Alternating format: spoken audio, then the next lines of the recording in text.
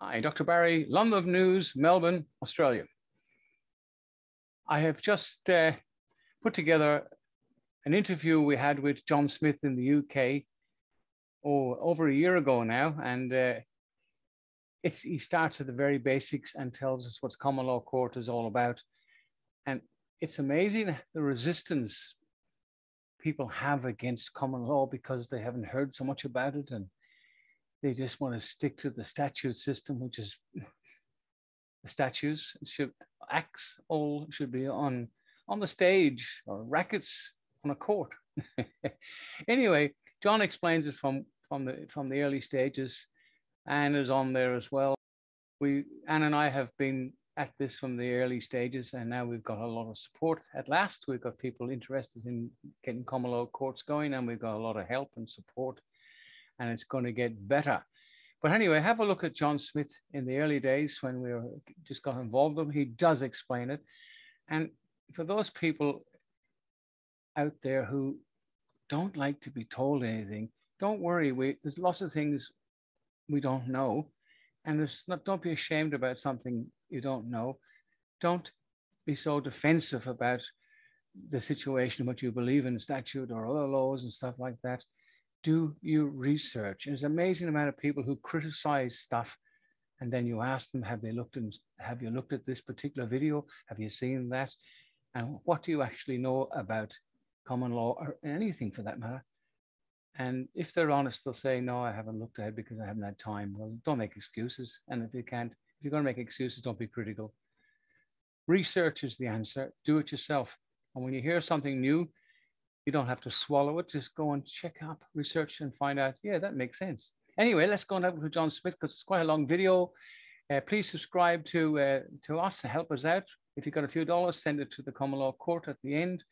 And John talks about IDs, and I will put the address up when John's talking about ID, and you can send and get one, because it does remove you from the fiction. Bye for now. Thanks for watching.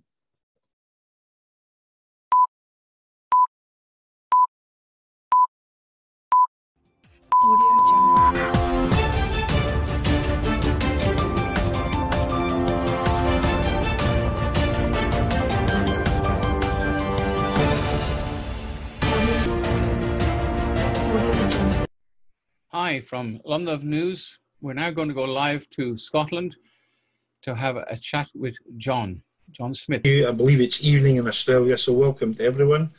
Hopefully we'll try and clarify some information for you. I'm aware that people will have a limited understanding or understanding at different levels in relation to the Common Law Court. So what we'd like to do is just give you a brief run through to explain how the system works, why it was set up, and why it's going to benefit the people. Unfortunately, if we go back to the basic principles within the statutory system just now, or the government system, we don't actually have justice, believe it or not. The courts that they actually operate are not courts for justice. They're actually companies, they're commercial interests, and they're run for profit, and that's all it's down to. So basically, it's money that matters, not justice. If you believe you're going to court to rectify a wrong, or to protect yourself, or to look for a lawful remedy, it's not going to exist, not in their courts. They call them courts, they're not. They're just administrative hearings, places of business, they're corporations. Now, a number of years ago, as we had looked at this in the UK, we had been aware that this was the case, and that fighting within their system, you're never going to win, because at the end of the day, they control the system, they have the rules, and they can change the rules. And they also, if they don't like it, they don't have to apply or abide by their rules. So therefore, you're not hiding to nothing. It's not going to work. Now, we found out this is through using previous scenarios in relation to legal systems and justice systems. We looked at case scenarios throughout the world, and we decided that centuries and centuries ago, if we go back, we're probably back to the earliest of the Greeks. The Greeks actually set up a system there. It was quite good, but what they would do is they would deal with something in the local community. If there was a crime being committed, what they would tend to do is get together, and everyone in the community would sit on a jury and they would obviously listen to both parties in the dispute and then give a decision. Now, I'm not going to be sexist or racist. But basically what they did is the Greeks decided that to be lawful, what they were going to do is have a hearing, but it would be everyone in the community, men, would be allowed to attend the court. Unfortunately, women weren't allowed to attend the court. There was only men. To make it worse, in addition to the men that were attending, that included not only Greeks, but it also included slaves. So my understanding is slave men got to attend, but women didn't. Now, a bit more update now, so anyone can attend the course that we do. But the point is, this is how it's structured it. But they dealt with it in the community. Now, you've had various other cultures, communities, countries had tried something similar. But if we come up to sort of present day in the last 1,000 years, in the UK, they have operated with a system that was based on shire courts in areas, landmasses, and they had communities. So they set up a small, they had 100 courts, which are effectively families. They started off with a group of 10 people or a family, and then they took these areas, put 10 of them together and formed a court of 100. So what they would do is treat these as a local community, and when there was a dispute or an argument, they would convene the court from amongst the community. They would set up all the individuals to run the court, i.e. the officers. They would appoint a jury and they would make a decision. And the decisions were actually binding, was done lawfully, and the community all knew what was going on. Now, these happened, but what run about after Magna Carta, which is 1215, they had actually decided, because the barons had a dispute with the king, King John at the time, they decided to set up Magna Carta. Now, Magna Carta is good in certain respects, but basically it was because of a dispute with the king and the barons, which are all looking out for themselves. But to be fair to the barons, they actually says, no, we've got to look at the people here. So they've put many things in to protect the people. So Magna Carta, the original one, can never change, never be changed. It's on the record, can never be altered. Now, what they've did, they took a couple of variations after it, which have changed, and the government changed it through statutory legislation. However, the original one can never be changed. But if you try to use this in the courts, they try to dismiss it because they know that it is applicable and the judges don't like it, because obviously they only use statutory legislation. So they try to steer you away from that. But what's happened is through these courts, and obviously with the introduction of the Magna Carta, they then set up appointed sheriffs by the Crown. The sheriffs would then take over charge, control in these areas, and they would then raise taxes from the people as well. So the Crown got involved, the governments got involved, and it changed everything. So from then, literally, it says we have a judicial system in this country that is only done through the Crown and the government, taxation and sheriffs. Now, the people have went out a window because they have no say now. So what we looked at is we'll say, look, if you need a lawful remedy, it's been proven that we do not have justice just now because all courts are corporations. They cannot protect people. They're not there for justice. It's finance. So if you take away the scenario that they have in relation to statutory justice, it doesn't exist. The only justice available is through the people. Now, to do that, we have a right to convene our own courts. So we can convene a court, but having done that and spoken to people about it, we've decided to come up and make sure that it was structurally sound and also that it was lawful. So we've came up with certain conditions. Now, the certain conditions apply. For example, you have to have a prosecutor and a defendant. So you have that. It says you've got the two parties. You have to come to a chosen venue at a certain time, and you have to have various officers to assist, and you also have to have a jury. Now, the jury can be any number, probably above 12. 12 seems a reasonable number. We have different people. Even in Scotland, we look for a jury of 15, but we've decided this is 12 seems acceptable. So any number from 12 upwards you can have. Now, if you wish to have a jury of 100 people, that's not a problem.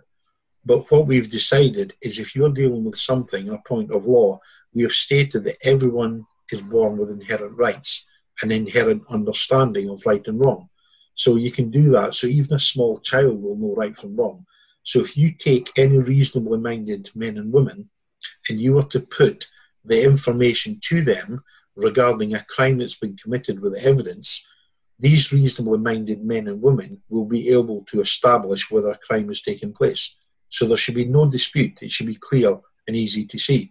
So therefore, if a crime has taken place, it will be easy to establish, and therefore we will accept a unanimous decision from these people.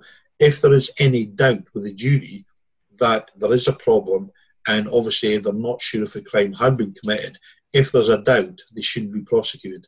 So therefore, if it was only 11 people that voted, it's not unanimous. They don't get the guilty verdict. So it has to be unanimous. And as I said, if you choose to have a jury consisting of 100 people, it's a lot harder to get 100 people to vote unanimously than it is 12. So I've been involved just now. I dealt with the first case myself. I was quite happy to stick to 12. But fortunately enough, I did actually get a result.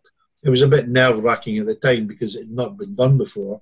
And while I was led to believe later, I don't understand exactly what took place, but I was told that the issue I put before the court was not in dispute because it was very easy, given the amount of evidence that was submitted, that a crime had taken place. But they actually adjourned for quite a while. It was a bit nerve-wracking because we didn't know what was going on. But the reason for the long or lengthy delay is that the individuals who had committed the crime, the jury had wanted to ensure that they were dealing with them lawfully and fairly, and that they didn't actually punish them too severely. So it had to be based on the crime committed. So they actually had a lengthy debate about it, because when you're prosecuting someone, it also affects the rest of the family as well, and their careers and various things. So it's quite good, but what's shown when we convene these courts, that people do take it seriously. We've not had a problem with these courts, and it actually works exceptionally well. We've had numerous courts, but this is how the system works, basically. We deal with men and women, and you have to establish your position as a man or a woman. Now, for those of you who don't know, there is a concept of a legal fiction which is attached to people. I would suggest, if you're not sure, to go and do some studying. The website does have information on this as well, but it comes up legal fiction, fictitious name, legal entity, or even the straw man. Effectively, when you're born, with the creation of a state birth certificate, the state create what is known as a legal fiction, a legal identity, and they try to attach it to the living child. Now, that will remain with you throughout your life, and they will only ever deal with that to punish you. So just now, if I was to ask for proof that you're a living man or a woman, unless you've recorded a declaration with the common law court, you have no way of proving that you are a living man or woman. If someone was to meet you face to face, they can see you're living, but if they left you, obviously didn't see you in eyesight, if they were to speak to someone else, they couldn't convince someone that they had met you and you are living, because there's no record of you. Nothing exists. If I ask you to prove your identity, you will give me statutory documentations. You'll give me a driving license, a passport, an insurance card, a health card. It could be a mortgage agreement. It could be a loan agreement. It can be any sort of documentation. It can be a utility bill. All these things are for the fictitious name, the legal entity. So it shows you that when you deal with the government, they do not deal with you as a living man or a woman. And as a living man or woman, you have no rights in their courts. They cannot deal with you. And under their courts, you abide by their rules for the fiction, which means you don't get justice. If you stand as a living man or woman and you confirm that, not only does it protect yourself even within their courts, so-called courts, it also gives you the right to obtain ownership of the legal fiction, which takes away control completely from the state, so you don't have to worry about their courts. And not only that, as a living man or woman, you have the right to obtain a lawful remedy for any harm, loss, or injury that's caused to you. So you can do so by going to the people and not to a statutory court. You have a right to convene a court. You will get assistance from obviously the individuals in Australia, these committees that help out within your states as well. These people are there to assist you. They're there because they know the system. They're working with us just now so they understand and can utilise this in Australia. They will assist you with the setup of these courts, and they will give you instruction. Now, when you attend these courts, it says you do so for one reason and one reason only, a lawful remedy. You'll be given assistance to help prepare your case, present your case, and you do so to the public. The jury trials, this is consist of, hopefully, it says 12 jury members, but the staff that you require for these hearings are also appointed on the day, and they're selected from members of public. They're not hand-selected, so they can have no involvement with the parties that are at the trial, either parties. And the point is, when you actually select these people, it's done randomly. You do not just ask for volunteers and then someone will pick them. That's not the case. If necessary, you will draw lots, but it's done randomly. And then the officers at the court will be given instruction on the day prior to the hearing, but anyone can do it. We'll have accepted a certain process, and we've all accepted that providing these conditions are followed, it is a lawful decision that is obtained, and there are ways to enforce the decisions afterwards. So providing, obviously, people work together, it will make a huge change to the justice system in Australia. It will offer protection. And the thing to remember is that by standing united, you not only deal with your own community, whether it's state or national one, you also deal with a wider picture, because you're then dealing with people in different countries. Now, the people all deal with local issues in their own country, but the people stand together, under the same principles, because no harm, no loss, no injury, and ensure that you're honourable in contractual dealings. Providing you stand together, if there's any problems throughout the world with people not standing together, they have the right to convene a court, but when they do so, they have the backing of the people internationally, and this is what will be applicable to Australians as well. As you get there, they stand together not only through your own states, nationally and internationally. You've got the backing of the whole system behind you, which allows you to address crime, and it will offer you the lawful remedy you want. Okay? Thank you very much for that, John. Well, first of all, so the main thing is to take any case to a common law court. There's a couple of things you need to know. Have you suffered because of a crime committed against you? If there's no crime committed against you, you can't take a case. You have to suffer a loss. Secondly, if you take a case to a common law court, you can only do so against another living man or living woman.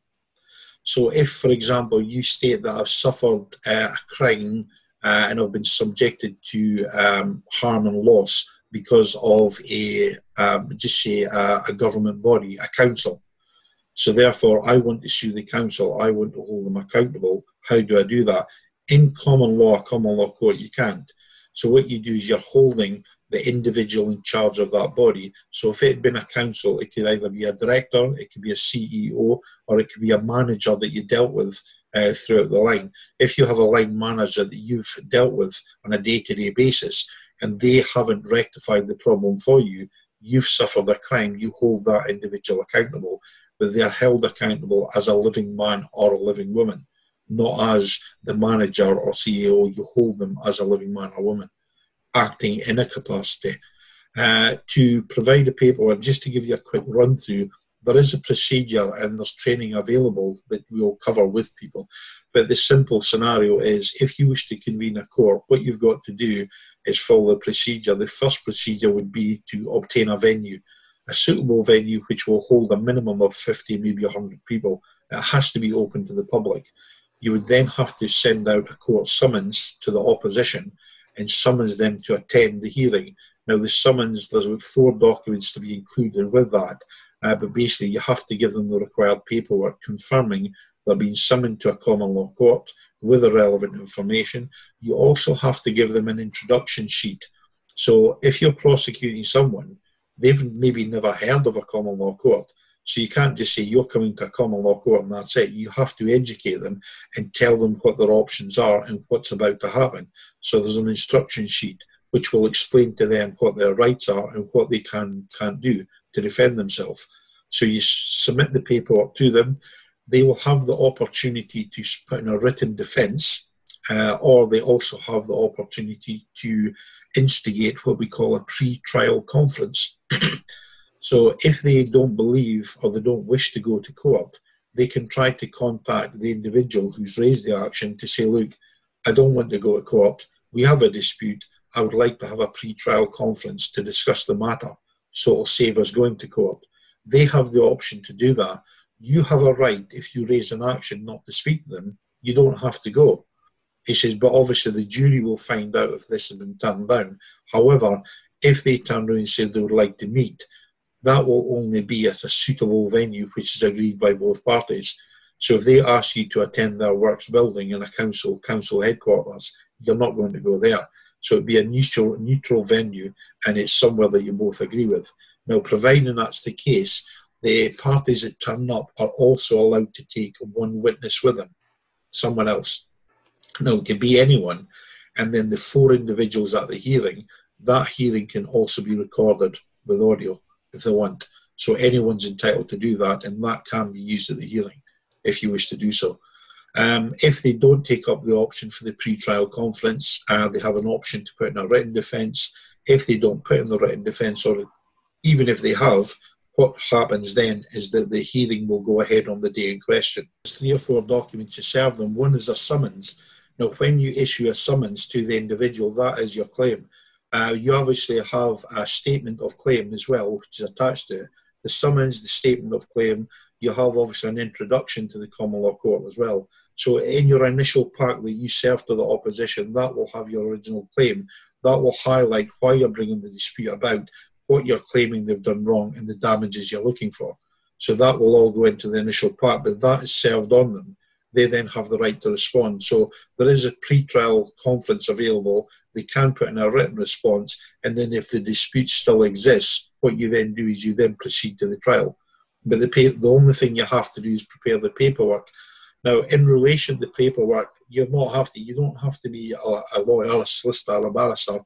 Basically, you put it down plain and simply.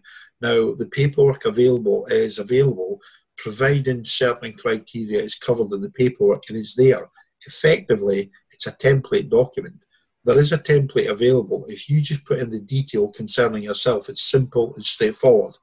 Now, again, because you guys here are helping with this process, you're there to give advice and instruction to people, and you can help them with this process. But all they have to do is fill out a basic form confirming their personal details and what happened to them. And that's it. And then you make sure that the paperwork is sent out accordingly, the procedures followed, and then you move on to the next step. Alex? Yeah? Alex? That's brilliant, John. Stephanie? Yes. Do I need, if I'm doing all that process, do I need to list what my evidence is going to be, and then do I list any witnesses that I might call?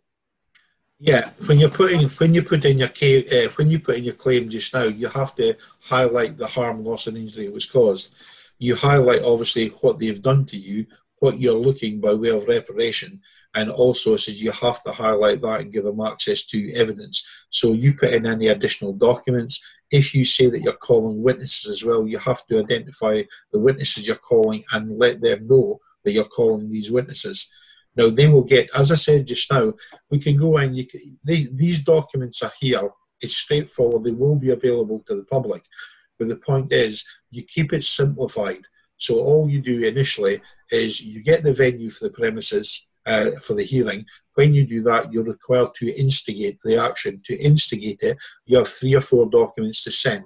Now, that includes information for the opposition about the common law process, instructions in relation to how they can defend themselves, and your statement of claim.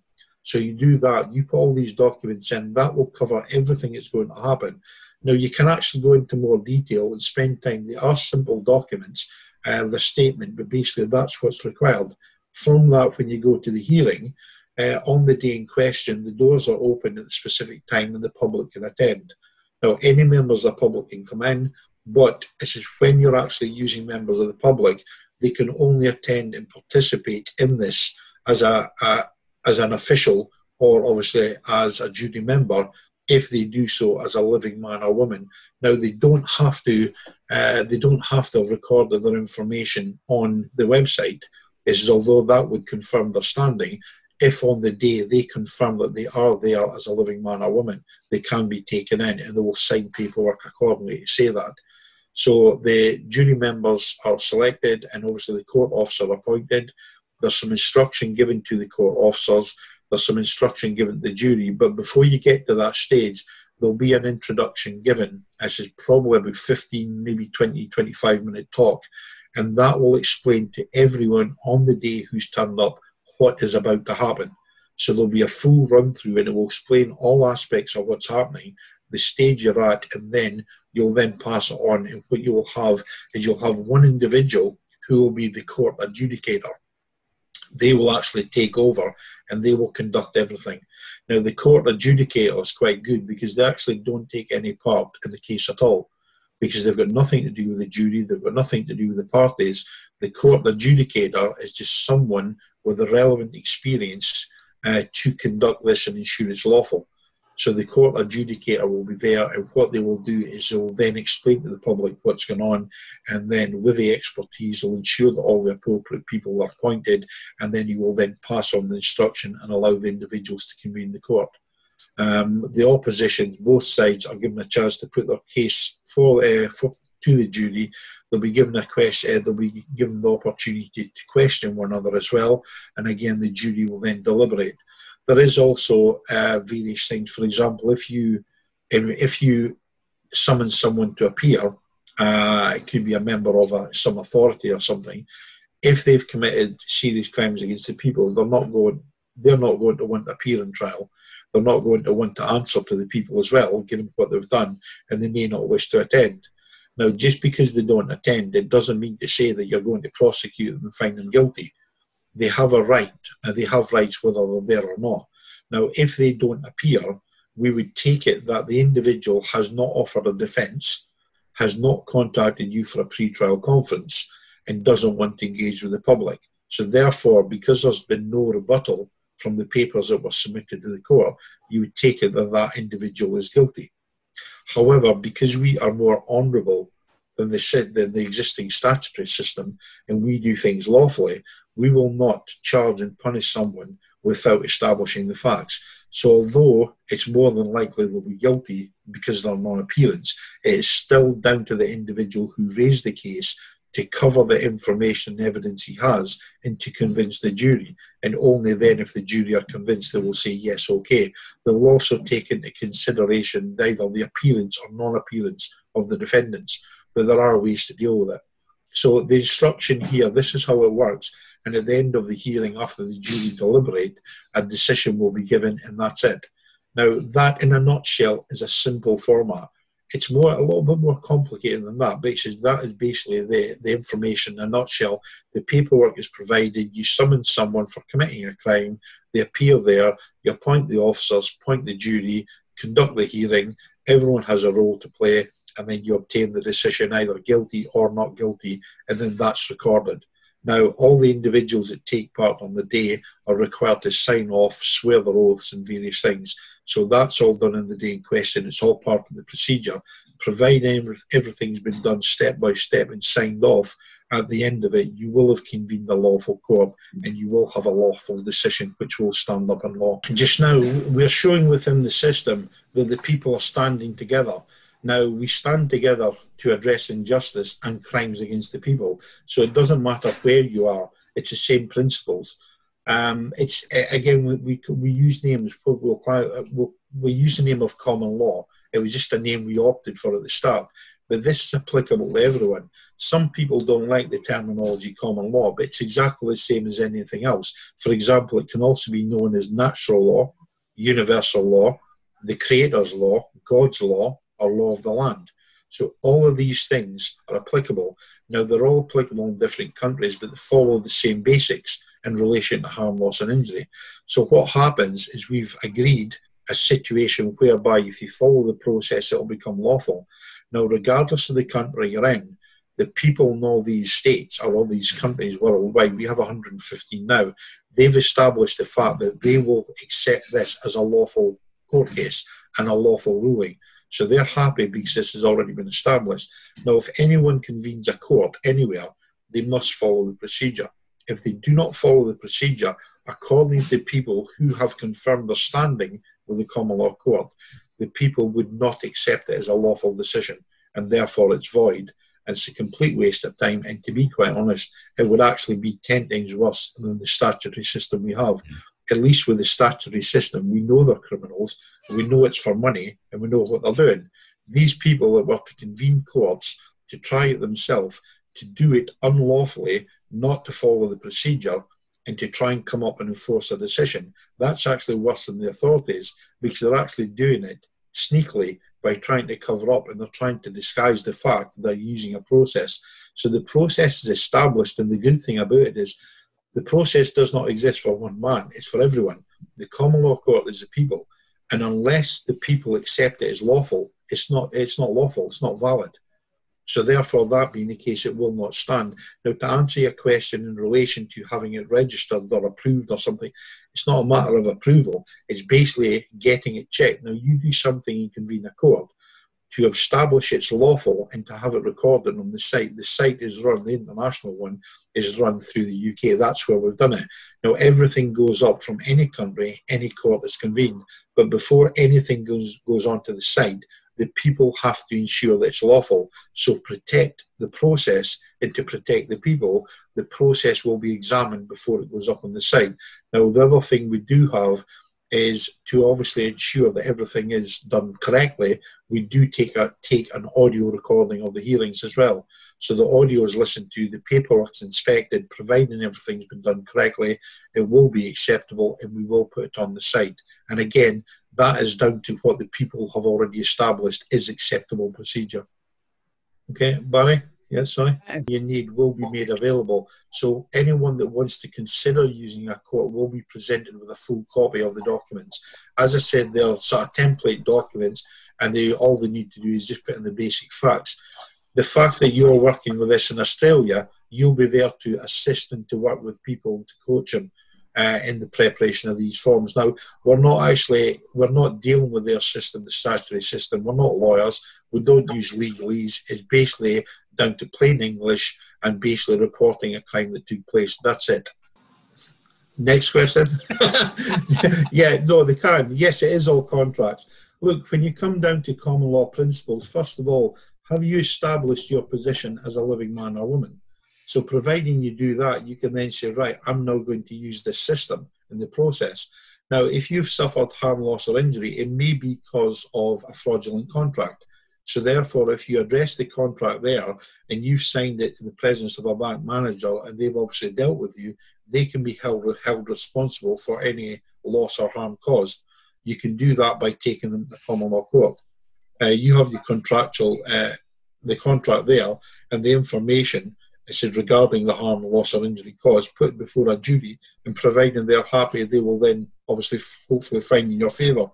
But yes, it doesn't matter. They exist. Their system just exists for money.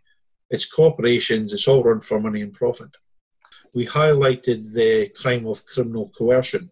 It's basically when they have created a legal fiction, they then attach it to you by way of a slave name. So they give you the slave name and tell you that you are the slave. Now, if you accept it, you're bound by their rules. But if you state that you're a living man and you don't accept it, what they're doing is committing a crime against you. Now, through contracts, what they do within the system, what they do within their system is they obviously rope in the legal fiction and say to you, you will sign here, here's a contract.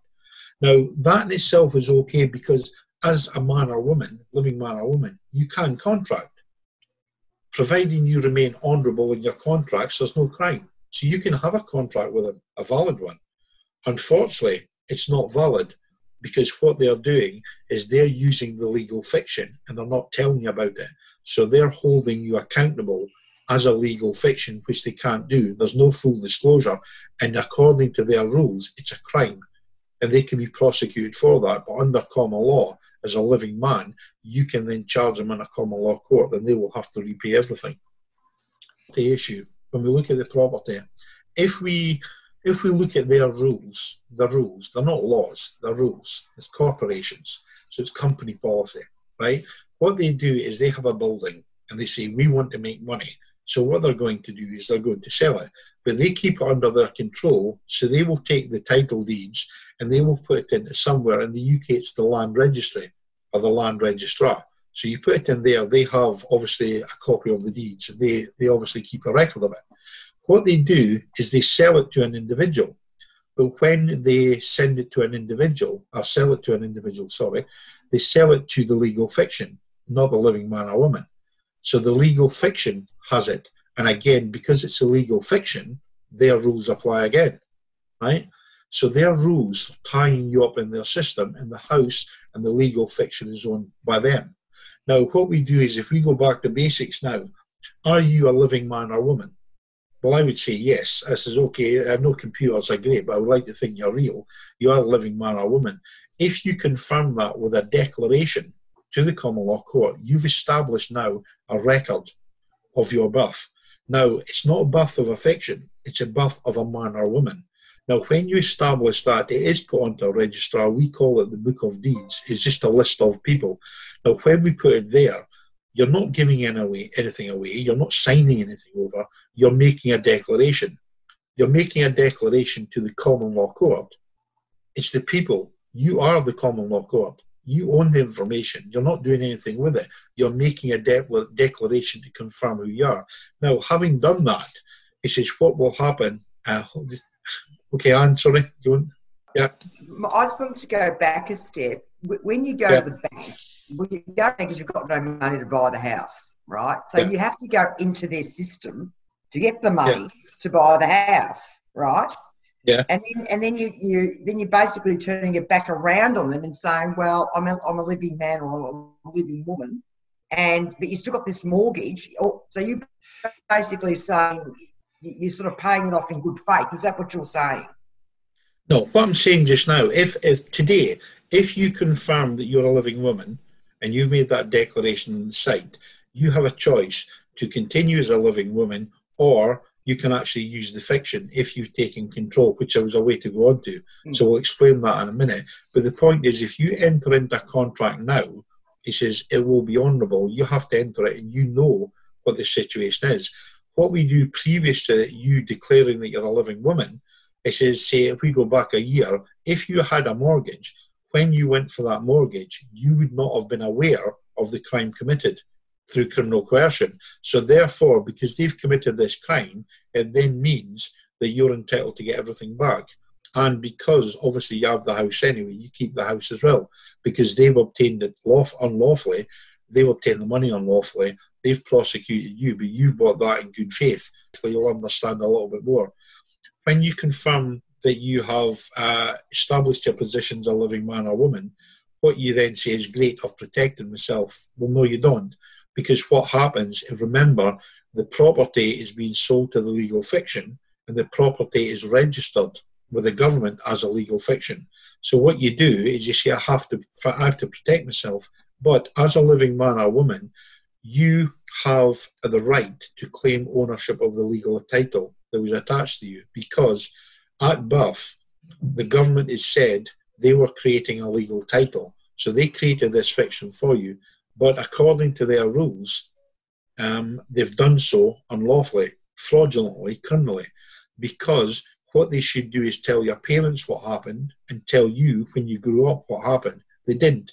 They hid this fact, but they've created the legal fiction. Now, according to their rules, if it involves more than one individual, well, it did. It involved you, your parents, and the government. The rules state it's a contractual agreement. Now, if it's a contractual agreement, certain obligations have to be fulfilled. Now, you can go into them, there's a few of them, but one easy one to do is say, was there full disclosure? No, there wasn't. You weren't told about it, so therefore, on that point alone, it's void. Because they haven't complied, it means the contract is void, and it means the use of the legal fiction by the state is also void. So therefore, because the legal fiction exists, it's on all your documents, and you use it daily, who should the rightful owner be? Well, the rightful owner should be the individual that was given the birth name anyway. So having confirmed that you're a living man or woman, the common law court dictate that you are, or you have a superior claim, and if you wish to, you can make an application for ownership of the fiction.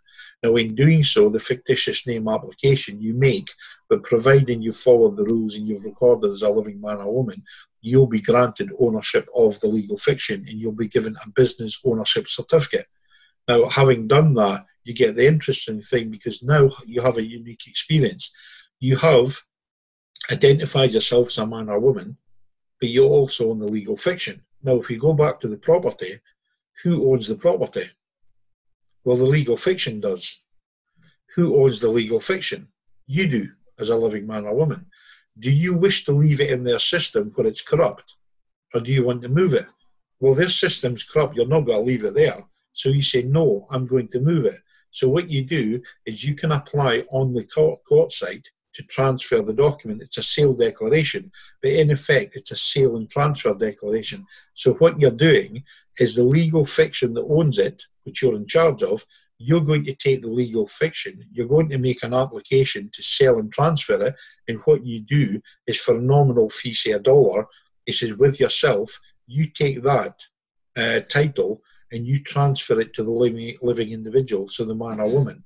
So what you do, in my case, Mr. John Smith, the legal title, is going to take that title, transfer it to the living man for a nominal fee, which is private, it's got nothing to do with the state, but it's recorded on the form, and in doing so, you've now taken the legal title off the title deeds, you've moved the common law man or woman onto the title deeds, and you've transferred the jurisdiction from the state now under common law. And then all we do is we notify the government that we've moved it under common law jurisdiction and that they have no say in it. Now, we've done this for many, many people in the UK. I think we've got hundreds of properties on, and I think we've got the properties we've lost, I think, are about 4 properties. They were quite complicated, but we're still fighting with them just now. But we have hundreds of properties we haven't lost, and the government don't like it. The banks don't like it, obviously. They drag us into court. They say, it doesn't work. We will do this, and we're establishing more and more just now. And over the coming months, we'll actually have a lot more information is going to come out to assist in this process.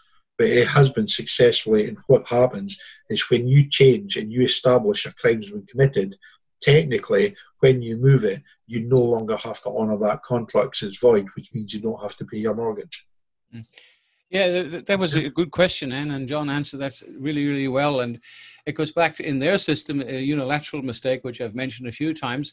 Yeah. John mentioned that the unilateral, they did not give you full disclosure. So, and actually you sign away your power of attorney to that fiction as well. So that's the common law court obviously is a great remedy. And Anne's got another question, and go ahead, Anne. For example, say I was to register my house, okay, with the common law court.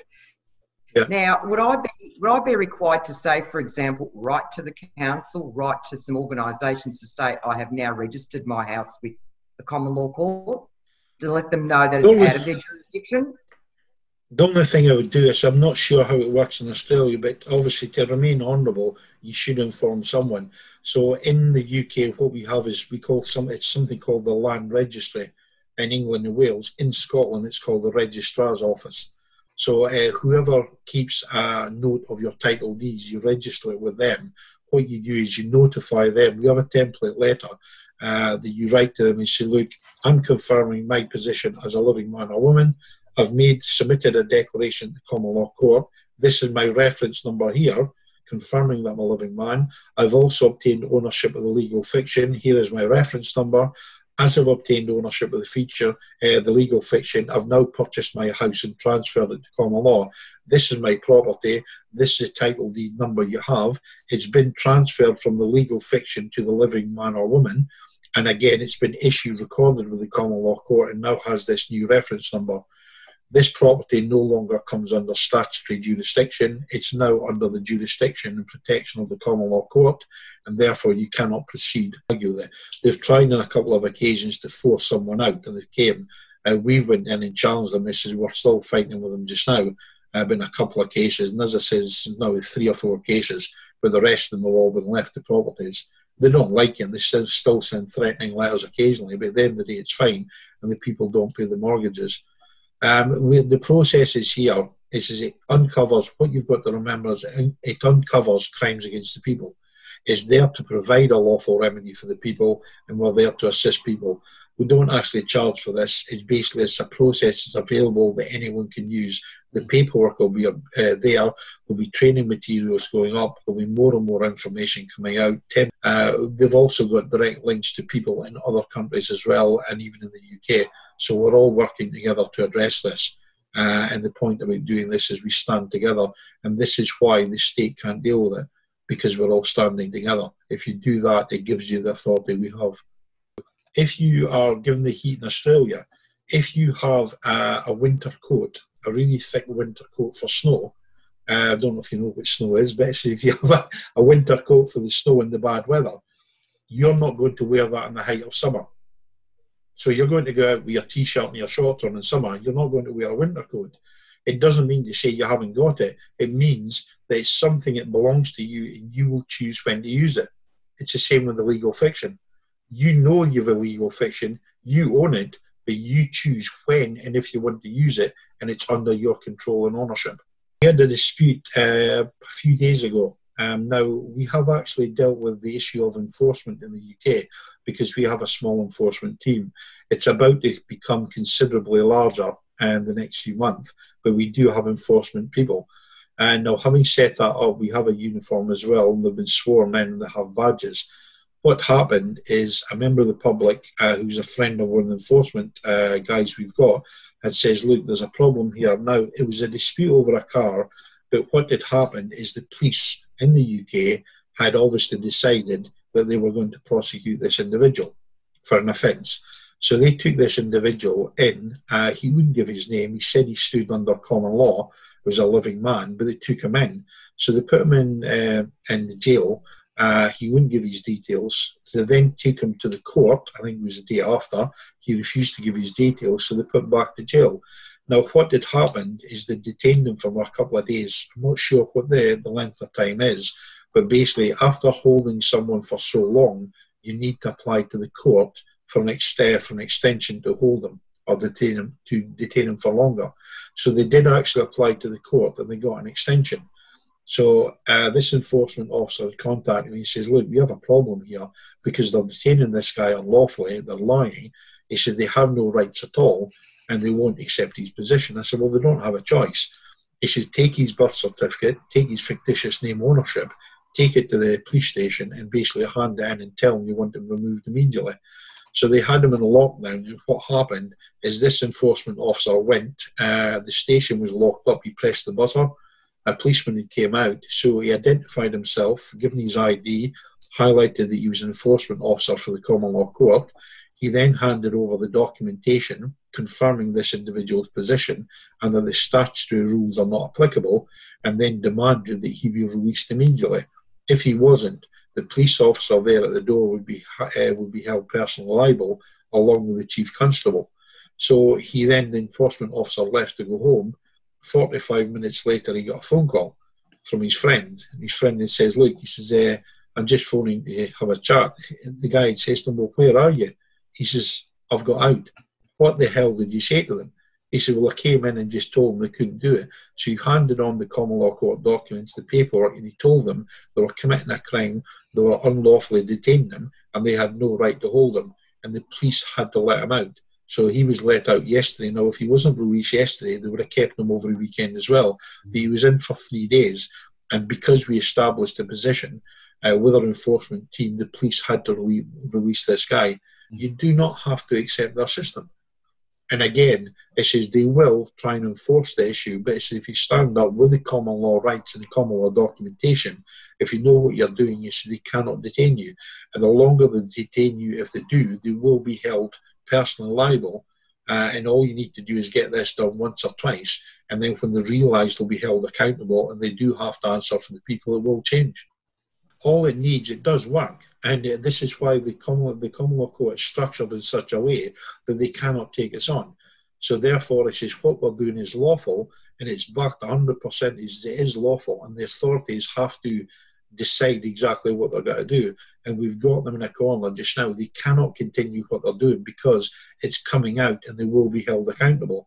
Now, if we actually go ahead and prosecute an individual, having done that, it means that everyone else has got to then back off.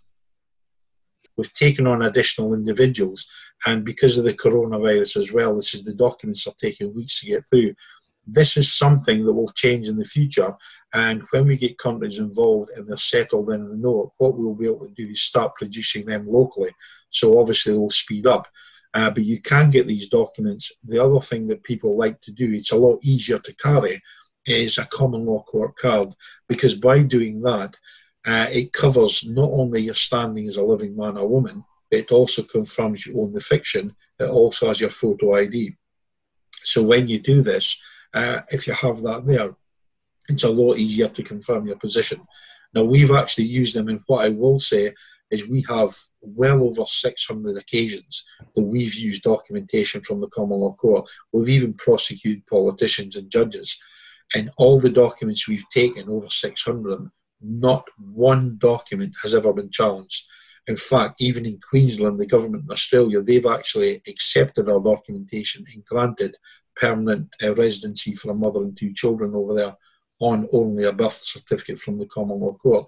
So they are lawful documents, and they will establish your position, and they are handy to have.